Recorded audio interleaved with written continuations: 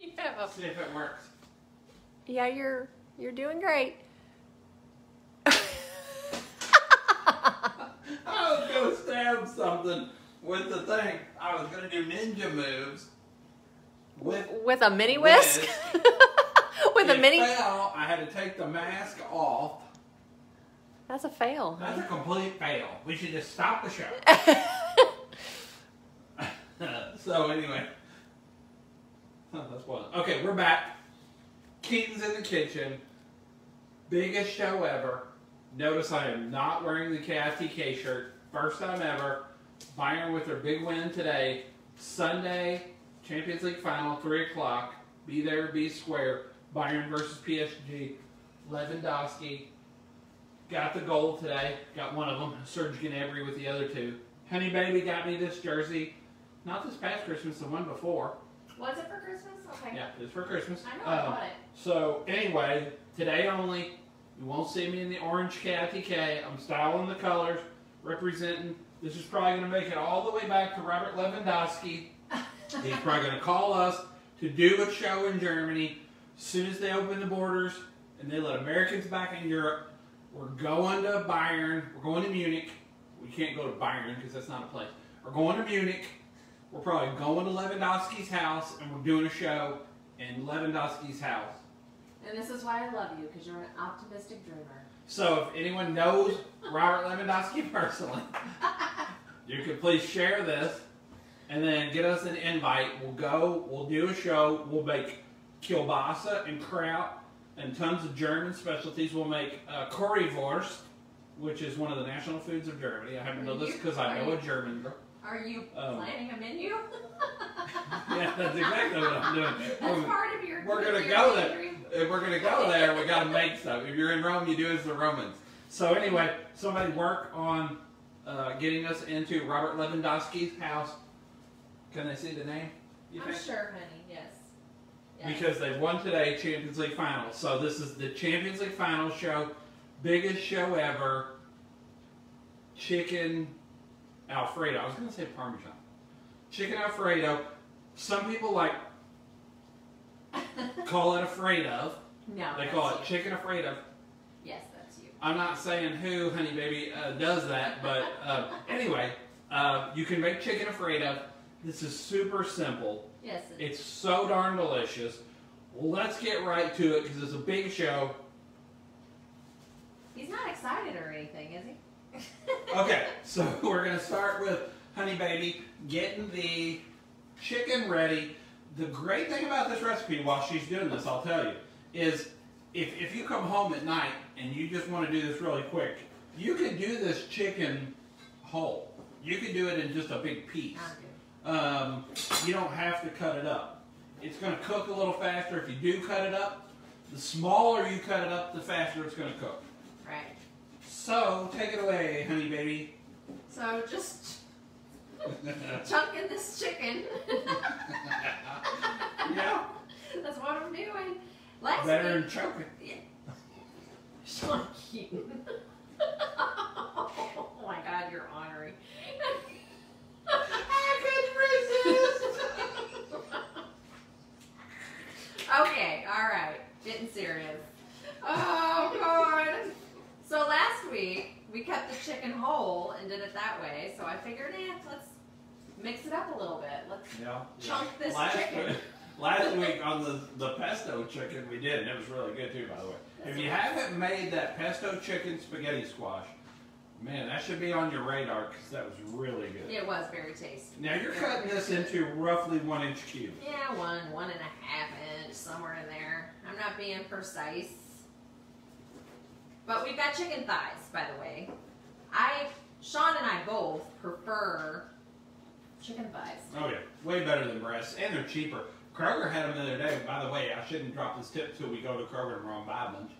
They've got them for 99 cents a pound. They had the big packs of boneless thighs for 93 cents, $1.53, $1.17. So anyway, it's super cheap and it's way more flavor. Way more flavor, obviously more fat. Fat is where the flavor's at. But, you know, if you're watching, if you want more flavor and you want to kind of watch the price on things, Chicken Thighs is where it's at. You can always get them on sale. They run them on sale pretty Yeah, regularly. even at regular price, they're like $1.99 or $2.99 Right. or something, where breasts are about $4.99. Yeah.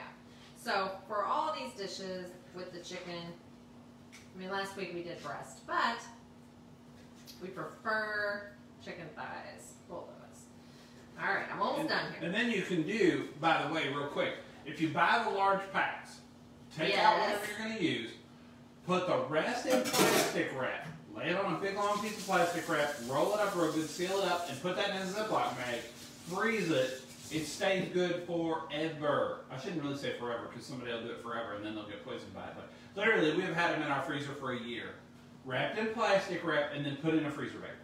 So this is like my new favorite seasoning: basil, oregano, garlic, and sea salt. We got it at Kroger, right? Yep. It's McCormick. So once again, kind of talking, and if you don't want to do this part, you don't have to. I would go ahead and put a little bit of salt and pepper on it just to kind of flavor it up a bit. But we talked a little bit last week about flavoring at every level. Okay, so I'm just gonna, now I'm gonna massage the chicken, honey.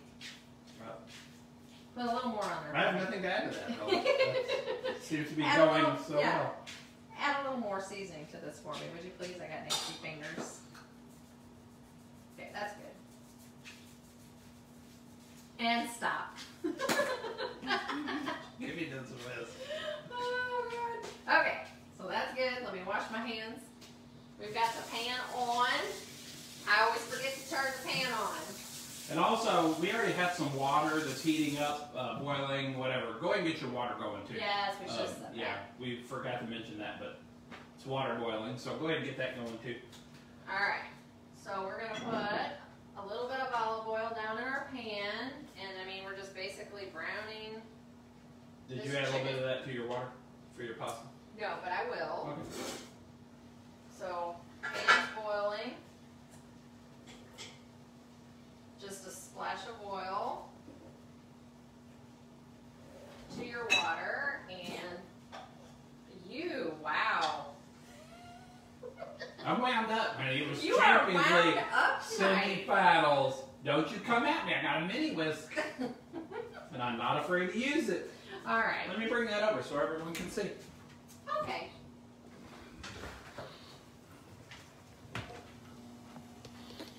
Just do a little stir there. You know that's hot because you can see the shine on it.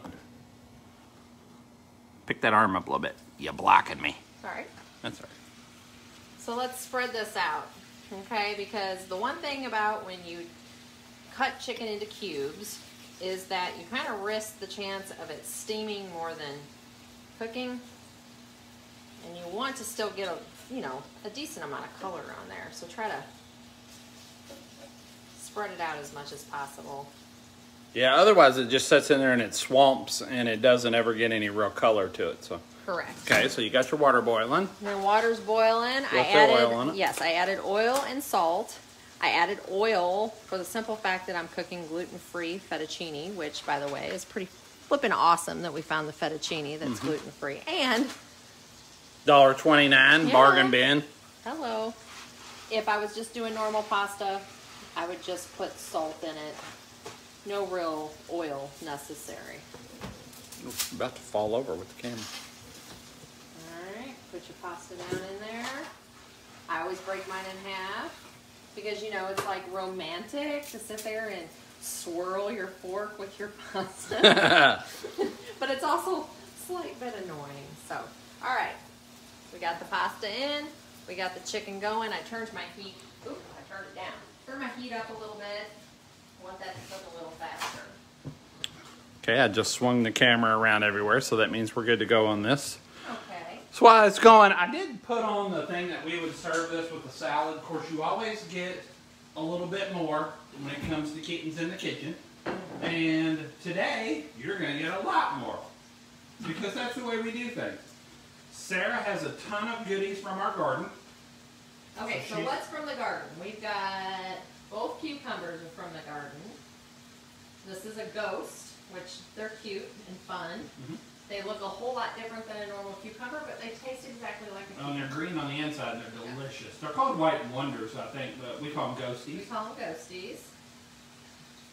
Got some tomatoes. And what? The Pickled beets. Lots of goodies from the garden. Yep, I think that's it. Okay. So I'm just going to start chopping vegetables, nothing fancy here. You're going to make dressing, correct? Yes. Now, we're going to make the sauce for the Alfredo at the very end because it doesn't sit very well for very long. You need to make that sauce, you need to eat it. So, again, with us, you always get a little something extra, and tonight, we're going to give you something extra that everyone loves.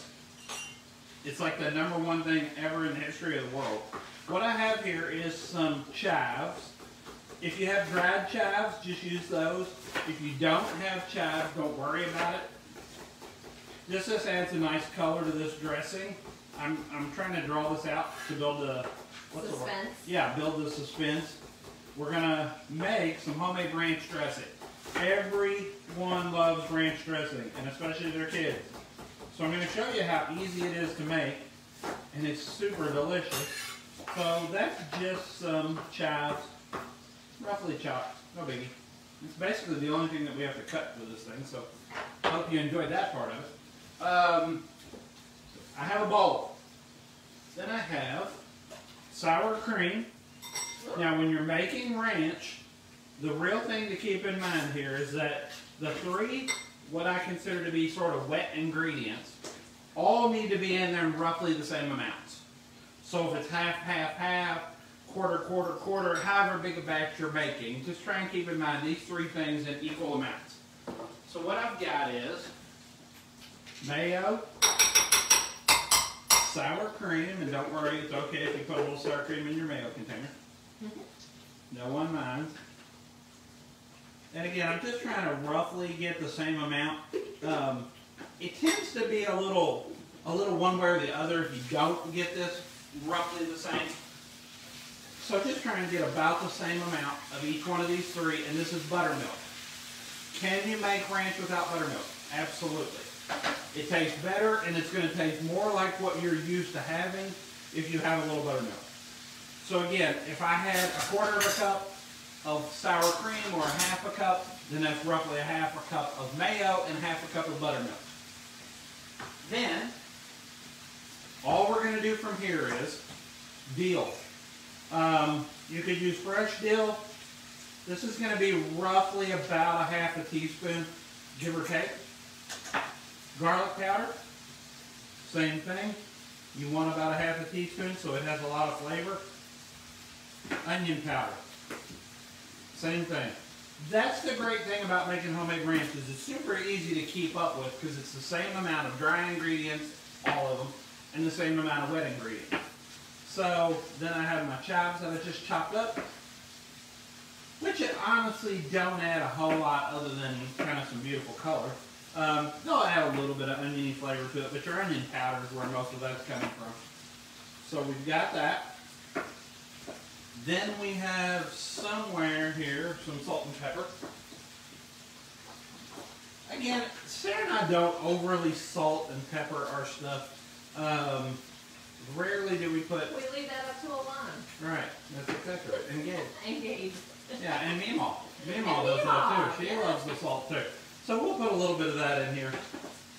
More pepper than salt just because I'd rather have the flavor than I would the salt. Look at that. That's beautiful. It is beautiful. Ghosty. Now, I've got my fork here, and I set it to the side. So all this was sour cream, mayo, buttermilk, onion powder, dill weed, garlic powder, salt and pepper. Now, here's the real key. So you stir that up till it's nice and creamy. You need a little bit of some kind of citrus. Lemon juice, lime juice. In a pinch, I've made it with orange juice. It tends to be a little sweet. Huh. So I'm going to give this a splash of lime juice because we don't have lemon. I would have used lemon, but we don't. That's a teaspoon, maybe a teaspoon and a half. Give that a good stir. And basically that's it. You'll want to adjust your salt and pepper If you're using dried dill, now again, this recipe's not on there, so you'll have to somehow bookmark this video, or just put it up here, because it's so easy to do. Just a homemade ranch, sour cream, buttermilk, mayo, a citrus juice of some kind, garlic powder, onion powder, salt, pepper, dill. That's it. Give that a little stir, and trust me, this is as good as you get in the jar. If you're one of those that says, I love Hidden Valley Ranch, well, trust me, you're going to love this. It's going to be better tomorrow and the day after that. That was the point I was going to make a minute ago. Thank you. Is that this dressing, especially if you're using dried ingredients, dried herbs, gets better the longer you let it sit. Now here's your other tip. You always get so much with this show. You get everything with this show. Anyway, if you want to change your, well, I'll get this up everywhere. If you want to change it up, add a little bit of cilantro to it and have a Southwest style. Add chipotle powder or chipotle, the adobo sauce off of it. Yeah. Add hot sauce and make a spicy ranch. Add barbecue sauce and make a barbecue ranch. Hey! Could you smush up some avocado? You could smush up avocados and make an avocado ranch. Ultimate combination of brains and beauty. And that's how simple this is. Now watch this. It's delicious. That's all. That's how easy ranch is.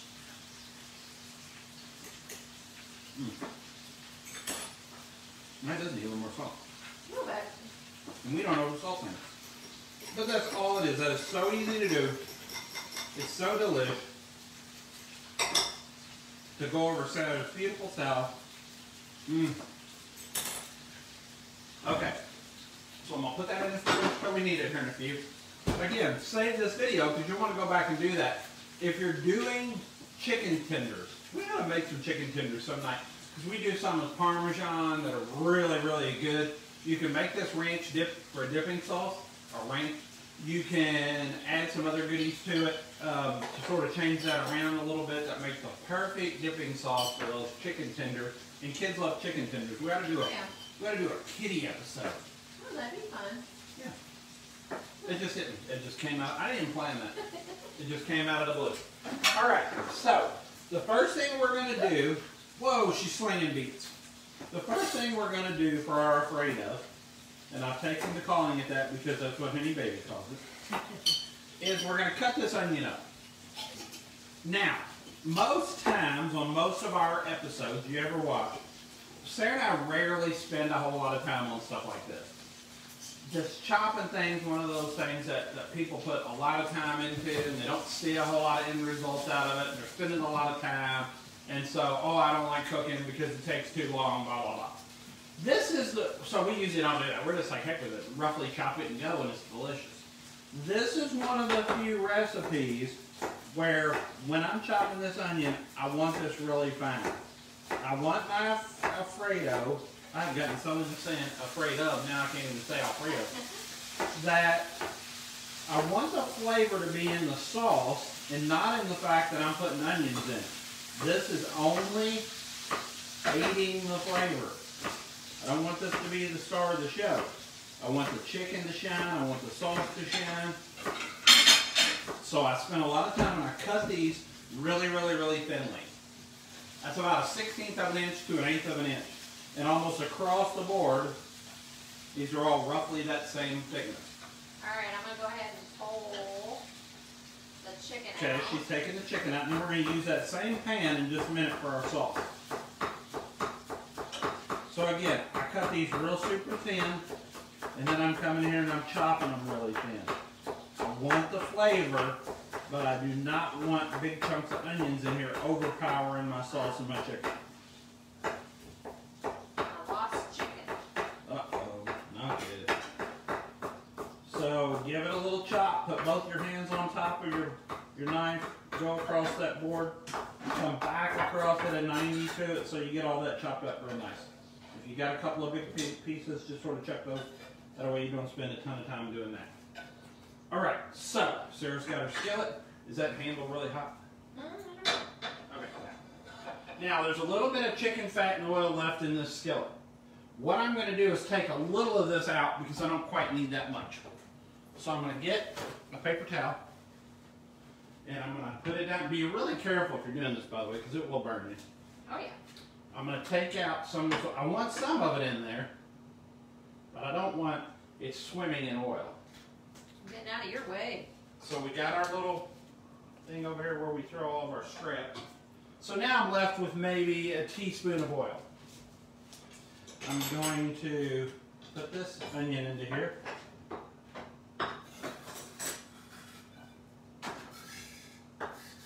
Look, I'm going to get all that in there like that. I'm really doing something.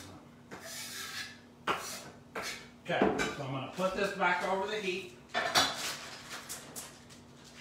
And I'm going to spread this onion out real nice and thin. Using the same spoon that Sarah used. And just in a minute when this gets going, if you would bring that camera over. Sure. So I'm going to spread this onion out real thin so it'll go ahead and cook up. And they'll be able to see about how much oil I've got in here. And this is the time when you look through and if you see any big pieces of onion, go ahead and break those up into smaller pieces. So I've got this on about medium heat. I do not want to brown these up because onions, if they caramelize, get really sweet. So I'm not trying to fully cook them. You'll notice there's a lot of those little brown chunks in there from Sarah whenever she cooked her stuff. I was only doing that because when that thing's running, it's hard to hear. Oh, okay. So I got this kind of cooking. I've got several garlic cloves. This is about 3.5 garlic cloves, something like this. I've got the mini garlicky thingy, which is the garlic twist. Meemaw got us this. This thing works amazing. You drop your garlic cloves in, give it a few twists around like so, and then whenever you do that,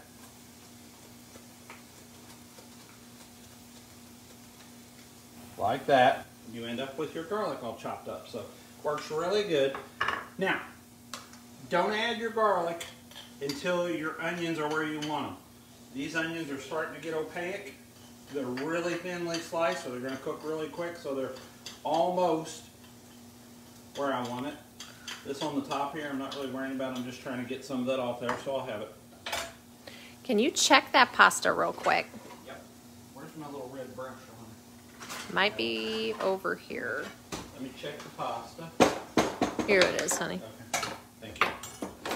So this sauce is going to really come together quick. Now, before we get into this, because you're going to see how fast this goes, I've got this mug, and I'm going to pour in a little bit of half and half, about a teaspoon or two, just in the bottom of that, along with that dog hair. Oh, yuck. Prudy. I didn't pour the dog hair in there. It was just in there. Prudy, the gift that keeps giving. Right. So, I've got somewhere some cornstarch. Go ahead and do this step first before you put your stuff in there. Before you put your heavy cream or your half and half. I'm going to put in about what would be, say, 2 heaping teaspoons. We'll mix this up really good. For everyone out there who's ever made gravy or a sauce and had lumps in it, that's because you didn't spend this time right here and you tossed it in that hot pan and it instantly lumps right up. So I've mixed that up and I've got this, just like that, basically like a thick kind of milk. Okay, here's how fast it's going to come together. Your pasta's probably done too, by the way. I'm going to go ahead and add all my garlic, and this is going to really rock and roll from this point on. Can we drain the pasta real quick before you go? Okay. Yep. All right. Let me drain it. Hell, that's hot. All right. Let me drain this pasta here real fast.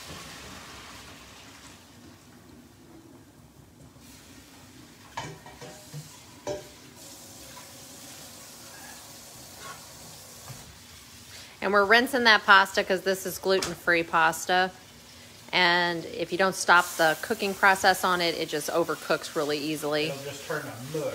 So if you're cooking normal pasta, you don't necessarily need to rinse it in cold water.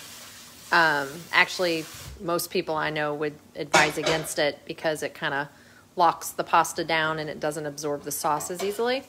Okay, real key, don't burn your garlic. Yeah. Woo! If you do, you're going to end up with burnt garlic flavor and you're not going to be able to get rid of it. So we got our garlic and our onion. We scraped up all those little brown bits. This is ready, so I've got my half and half. I think I put on there 3 cups. Adjust this as you want, whether you want more sauce or less sauce. That's going to be 2 cups, give or take. Pepper. Generous amount of pepper. Probably a teaspoon, because this loves pepper. I'm going to add a little salt. Half a teaspoon. Now, this is on medium heat, and it's going to start slowly coming up to temperature. Now, why wouldn't you want to turn the temperature way up? If I turn the temperature way up, it's going to curdle, and it's going to separate. The cream separates. So what I'm trying to do is just bring this up. Now, you're going to notice a little trick here in just a minute, and I will turn it up in just a second. But what I want to do is roughly bring it up to temperature, nice and slow. Now, I'll tell you something else I'm going to do. Just because this is the way I do it. Flatiron Pepper Company. You've heard us talk about them before. I'm adding a little kick to this bad boy. So what could you use instead? Like crushed red pepper? Yeah, that's okay. What that is, basically just crushed red pepper. But you don't have to do that. I like a little kick to the sauce. Sarah doesn't mind it. The kids, they yell and scream, but whatever. They're kids. They're not cooking. Yeah, they don't have any choice but to eat. And that's how we do it in our household, right. By the way. So, when this starts to heat up, which it's there, it's already getting hot. I'm going to turn the temperature up to about medium high. I want this to, that added a little bit of kick. Boys and girls, if you get that Flatiron Pepper Company, I'm telling you, that stuff adds the flavor and it throws a little heat in there too. So I want this to come up to a nice, you can already see the steam. See the steam on it, huh? Yep. I'm going to get a big whisk. We're getting to the real tips of making homemade alfredo right here. Bring this up slowly, but once it starts to get up to temperature and it's hot on your finger when you touch it, you want to go ahead and turn the heat up on a little bit. That way it's going to come to a boil. I've got my little thing here that I made with the cream and the cornstarch, and as soon as I start to see this thing simmering, I'm going to add this really slowly. Turn that heat up just a hair more. Now you start to see those bubbles along the side. Can you see those? See them right in there? This doesn't take much. You got to be really careful if you're using a small skillet with this, because you'll just spill it out everywhere, and it's boiling hot right now. So now let's just kind of keep stirring this to keep it from wanting to separate on us. See the steam coming off of it? I see that. Now you'll start to see there are some bubbles forming right along the sides right there. Okay, yeah, I see that. That tells you that this is getting ready to start rocking and rolling. This is where you really have to babysit it. And really what you want to do is you want to get this to a point, get your pasta put in your bowl, get your chicken put on it, and have this ready to go. Because when this is good, it's good. When it's not good, it's not good. So get this up here pretty good. Keep giving it a little stir. You see all the steam coming off of it? You just want to see some little bubbles on this when it's getting ready to start. It's already starting. I can see them along the side. Yep, I see it. Okay, now, once you start seeing them pop up. See right there. Yeah, right over there. Once you start seeing them pop up out in here, this edge is your skillet being hot. Out in here, it's telling you that the internal temperature of this is getting where you want it. Okay, so I'm going to start slowly adding my thickener. And notice I'm doing this with a whisk. I could be doing it with that spoon, but it's going to be really hard to keep everything mixed up. And so again, you'll end up with lumps in the middle of it because you didn't get it mixed up quick enough. And that heat instantly sets up this cornstarch. Now, you don't want to get this super, super thick, because then you go over here and you're messing with your pasta and you're putting your chicken over the top, and the next thing you know, this sets up into like a biscuit. I mean, this sets up into like concrete and you can't get it out of the skillet. So don't worry about getting it too thick. Once it comes to a boil, you'll see how thick it's going to be. That's still a little bit thin. It's back to simmering really good, so I'm going to slowly add a little more. Add it in the center right where you're stirring. Oh, yeah. Now you start to see it thickening. Yeah, it's thickening now. Really. Oh, yeah, yum. Okay, now, last thing I need to do really quickly is I got my Parmesan here. I want to add, give or take, a half a cup of Parmesan. Okay, I'm going to come back out. Don't cheat on your Parmesan. Use the Parmesan. This is a dish that loves Parmesan, and it needs a lot of Parmesan. Alright, so, turn the heat off. That way you can kind of stop that cooking. Pick this up off the heat. If it starts to get too thick for you, pick it right up off the heat. Continue stirring the whole time. That's only like 4 or 5 ingredients. Oh, yeah. Okay, so I got my onions in there, got my garlic in there, got my stuff. This is starting to see how I pulled this off while it was still thin, because it's continuing to thicken as it sets in the skillet and it gets hotter. So Sarah's got her pasta. She's got her chicken. Now, can you get the camera and get like a really close up, and I'll do like some 1970s. Okay, hold on, hold on.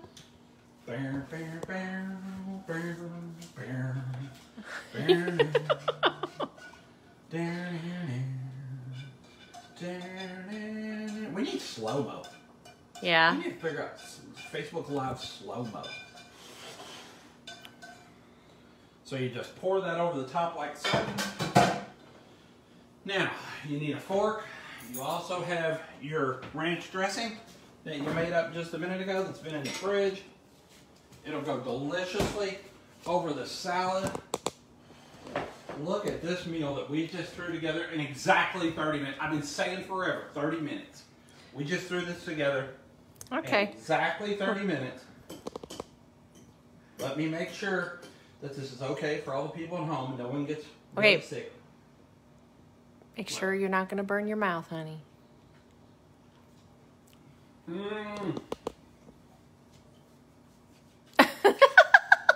Oh boy, I'll tell you what. That fire company, what's that called?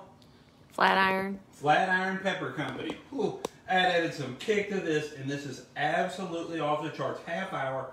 You can have this on the table for you and your kids with a salad. I was going to say, Here's with a salad. With a salad. Here's your plate. It's not overly hot. So. Oh, I caught that.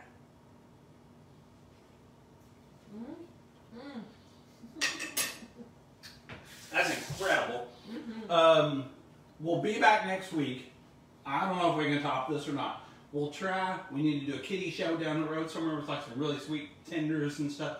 Anyway, thoughts on that? Homemade ranch, homemade chicken alfredo. Fantastic 30 minutes. Yeah. That is really good. Sunday, 3 o'clock. That's good.